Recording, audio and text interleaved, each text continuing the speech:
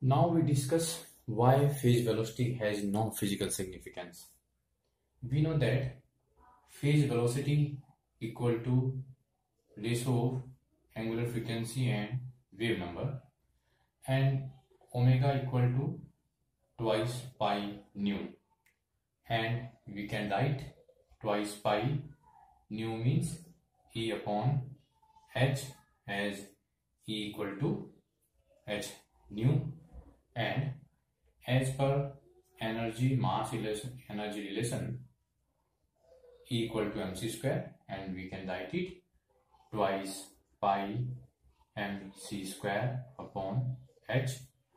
And if mass is relativistic, then we can write m equal to m naught upon under root 1 minus v square upon c square.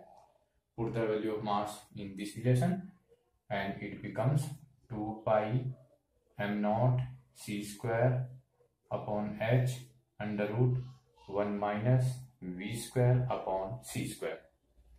And similarly, k means wave number, that is equal to 2 pi upon lambda, where lambda is de Broglie wavelength, and this de Broglie wavelength is equal to h upon p.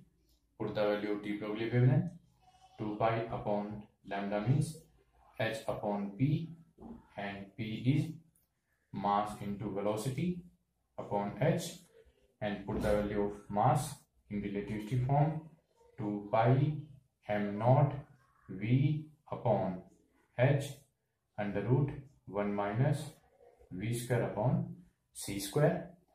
And phase velocity is omega upon k.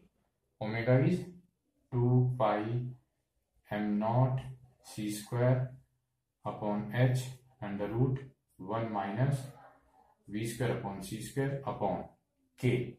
K means 2 pi m naught v upon h under root 1 minus v square upon c square. This term cancel out, 2 pi m naught cancel out, and Vp equal to c square upon v, where v is velocity of particle. If particle is moving by velocity of light, then Vp becomes c.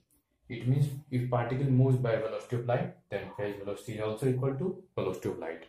But particle cannot be moved by phase velocity of light. It means v is always less than c, and Vp is greater than c.